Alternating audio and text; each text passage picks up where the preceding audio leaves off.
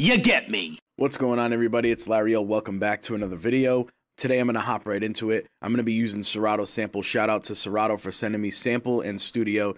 Today I'm going to be focused on Sample. Later this week or next week I'm going to be doing a video on Serato Studio, so stay tuned for that. Make sure you like, comment, subscribe if you get me. Also, there's a link down in the description below to get a discount on Serato Sample and Serato Studio, so check that out.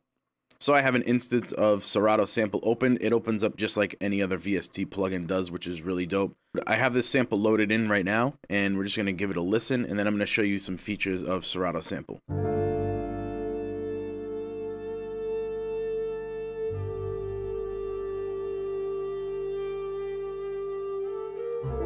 So right now my tempo is set to 100, so it's already stretched it down to 100. The original tempo is a lot faster than that.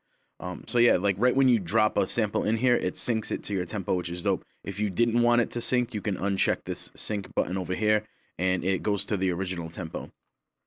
I'm going to sync it, keeps it a lot easier. If you want to pitch it up or down, you could do so right here. Let's check it out. Make it a little bit darker maybe. That's pretty dope. Hey. Alright, so now let's get into the chopping. Bottom left corner, you can choose right here, this little arrow, it says find samples. You could do random, slicer, or find samples. Let's do slicer, and then just hit that button. It's gonna slice it. If you want like wider, longer chops, you can hit that arrow. Maybe let's try chops around that, see what that sounds like. And they automatically go into your keyboard, your regular computer keyboard, or your MIDI controller, which is really dope. And see how that sample stops as soon as you let go of the key? You can click this little button in the top left next to the play button, so if you want, they just play out.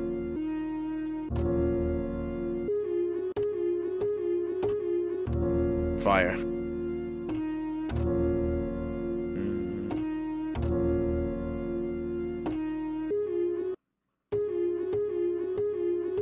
You can get a lot more into it if you wanted to. If you wanted to change the length of your chops, you could do so right here by moving these cursors around. It's really, really user-friendly. If you wanted to time stretch a specific sample, you could just click on it right here. So now we're selected on that red one, on that Z. And if you wanted to time stretch just that one, you could. We're going to go back to 0. I don't want to time stretch it. But there's a lot of versatility in this plugin. It's really dope. And if you wanted to save a chop and favorite a sample, you could do so right here. And if you wanted to, also, you could change the level of each sample. All you got to do is click it. You could turn that one up. It just turns just that one up. You could see these little knobs are all red. That means you're on this sample right here. We're on this like light yellow, green one. You want to change those, you could see it's really easy to use and keep track of. Like I said, I just started using this and I already pretty much know what everything does in here. I think what I'm going to do is go to the playlist song mode, and we're going to record notes, turn the automation off. So that way I'm just going to like play the metronome. I'll put an empty pattern up here, and then I'm just going to play like a random melody out. Let's do a count in.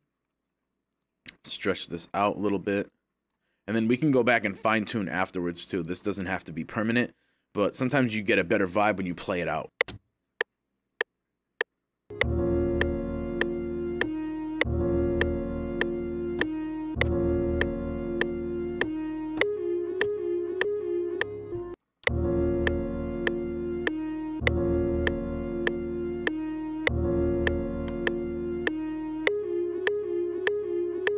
Something cool that you can do is send this to a mixer track number 2, and then we can record that to audio.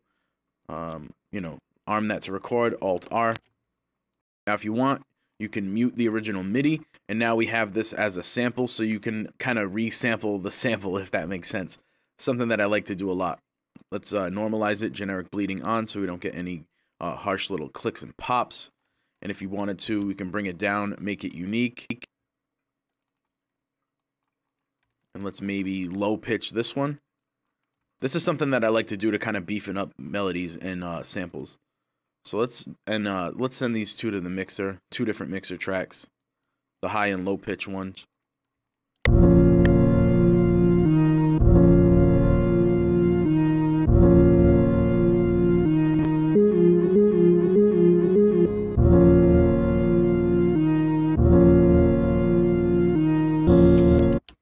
let's throw a percussion loop in there.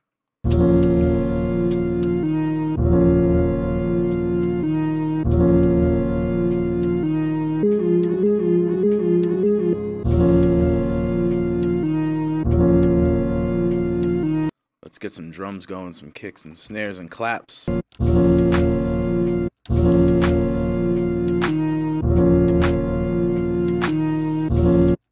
I'm gonna send these a little bit early because there's a delay on this clap, which is cool. So I'm just doing, that's why I'm doing them a click early. Add some swing to it too. Let's record some hats, maybe a little bit of swing to them.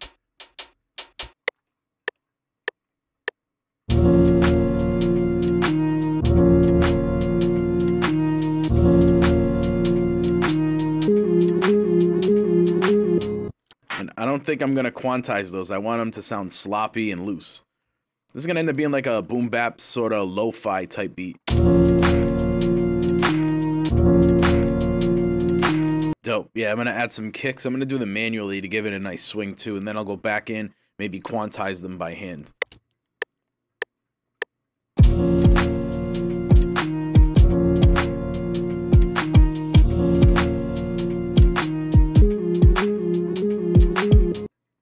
All these kicks are pretty much maxed out at the volume, which is going to give it that like hardest punch that we can get.